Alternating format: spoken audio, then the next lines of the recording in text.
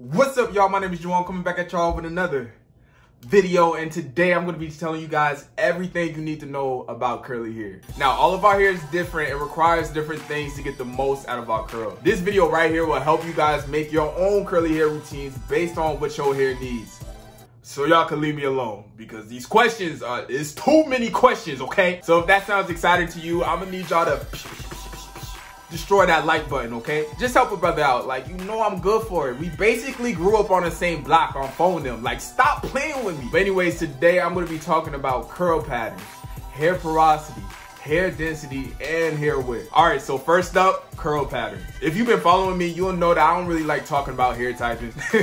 Why might you ask? Because I don't like it, it's stupid. Nah, but for real, it's just really not that important as people think it is. And a lot of y'all, I mean a lot of y'all, think it's really important. Like, I kid you not, what is your hair type is one of my most asked questions on all social media platforms. I'm sick of it. Now, if y'all just think about it, if these hair typing charts were so legit, it will be no reason for y'all to ask me what my hair type is, now would it? You will be able to look at the chart, then look at my hair in its wet or dry state and know exactly what my hair type is. Preach! Now, I'm not going to completely discredit hair typing. There are a few things you can learn about knowing your hair type, which I'll go over in a minute. But overall, all these charts will do is give you a realistic representation of how your hair will look after a style.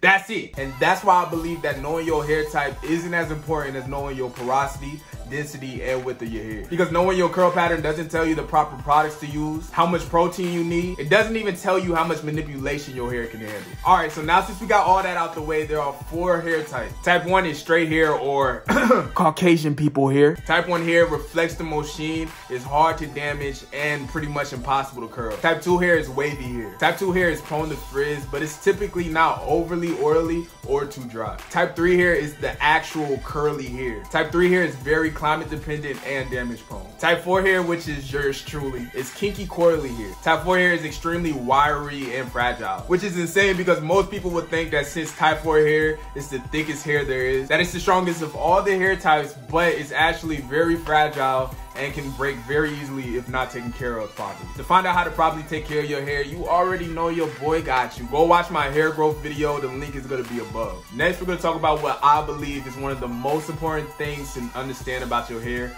which is your hair porosity. Hair porosity is how well your hair is able to absorb and hold moisture. For most, porosity is genetic, but don't think for 2 seconds that your hair cannot change porosities, because it can. It can be affected by external factors such as chemical and heat damage. There are 3 levels of porosity: low, medium, and high, which is all affected by the cuticle. Bruh, did you just call me cute? Nah, bro, I said cuticle. Yeah, bro, I think he just called you cute. Bruh, chill. Nah, bro, I didn't. Say no homo, bruh. Like I was saying, your hair porosity is affected by the cuticle, which is the outer hair layer. And your hair porosity is important because it tells you how to layer your product. Low porosity is super stubborn. The cuticle is tight, which makes it kind of resistant to receive moisture and water. But once it's in there, it's gonna stay for a good little minute, I promise you that. I have low porosity, and yes, it is super stubborn. Oh, but trust and believe, your boy got ways of getting my hair to absorb moisture. People with low porosity are going to want to do the LCO method since your main focus is getting moisture. So basically, moisture seal. Normal porosity requires the least amount of maintenance. The cuticle is looser than low porosity, which allows just the right moisture to get into the hair while preventing too much from escaping. Normal porosity is like the perfect balance and is known to hold styles very well. Bruh, get out of here smiling and cheesing because you got normal porosity. Like, it must be nice, huh? Sick of it.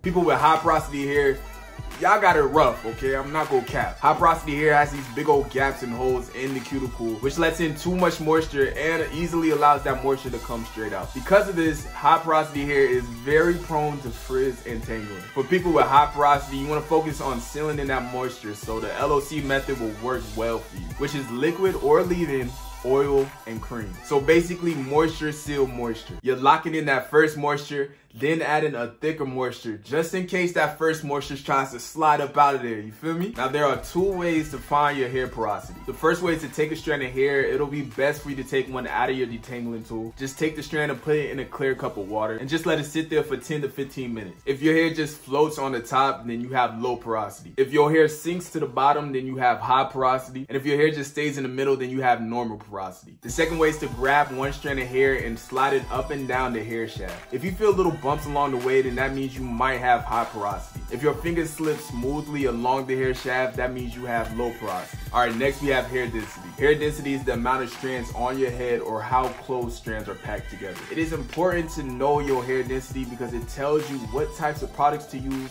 and how to best style your hair. There are 3 levels of density: low density or thin hair, medium density, and high density or thick hair. Low density, of course, has the least amount of volume, so you're going to want to avoid using heavy products that weigh your hair down. Also, don't go overboard when applying products that can also weigh your hair down and promote buildup. A very good styling product for this density is mousse, because it'll enhance your volume, give you hold, and condition your hair all without weighing your hair down or creating unnecessary frizz. As for methods to use, a pick is gonna be your ride or die, your home dog, your shooter, okay? You're gonna wanna pick your roots and stretch your hair as much as possible. When doing a twist out or braid out, work in smaller sections to create the illusion of thicker hair, because you can separate more and get a fuller look. With medium density hair, you pretty much have the best of both worlds. Your hair works well with a wide range of products. You can enhance your volume by using light leave-ins and sprays, or you can reduce your volume with thicker products like butters and cream. You could basically achieve a variety of styles with this density. With high density hair, it's good to apply a lot of product because your hair is just so full and thick. You can use thicker, heavier products such as butters, creams, and gels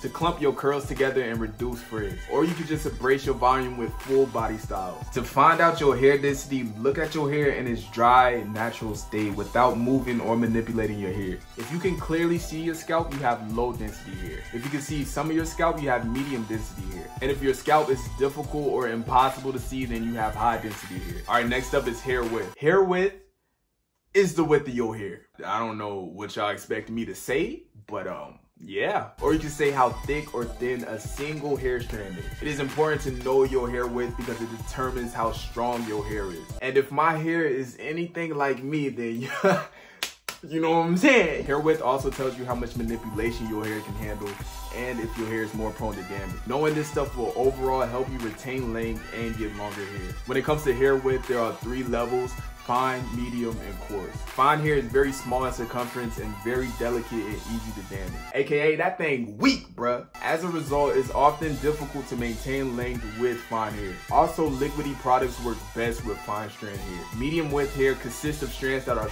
strong and elastic. They're neither too thick or too thin. Coarse hair is very wide in circumference and reminds me of myself because it's the strongest of all the hair textures. You know what I'm saying? Like, you know what I'm saying? It's super easy to maintain length since it's more resistant to damage. To find your hair width, take a piece of your hair from a brush or a comb and hold it to the light. If your hair is very wide and easily visible, then you have coarse hair. If it's so thin that you can hardly see it, then you have thin hair. If your hair appears neither thin nor coarse, then you have medium width hair. Okay, now that was a lot of information, but let's just bring this all together. As for me, some of you guys might be wondering what my hair is. Well, I have type 4 hair, low porosity, medium strands, and thick hair. Now, with all that being said, there's no end-all be-all to natural hair. All of this stuff is scientifically based, but in reality, it doesn't always play out that way. This info is just meant to help put you on the right track of creating the best routine for your hair. This is a journey, okay? So you're still gonna have to experiment with different products and techniques to truly find what works best for you. Because for some of you who go through this, you might find that some of your stuff contradicts with one another. For example, let's say we have a guy, right? He has type 4 hair, low porosity, thick hair with fine strands. Having fine strands and thick hair kind of contradicts each other because thick hair is saying to use those heavier products, but at the same time, having fine strands is best to use light liquidy based products. So again, this is just meant to help lead you in the right direction and help you understand more about your hair so you can make better educated guesses to what to do with your hair. But thank you guys so much for watching. If you made it to the end, make sure you leave a like and subscribe, and I'll see you guys later. Peace!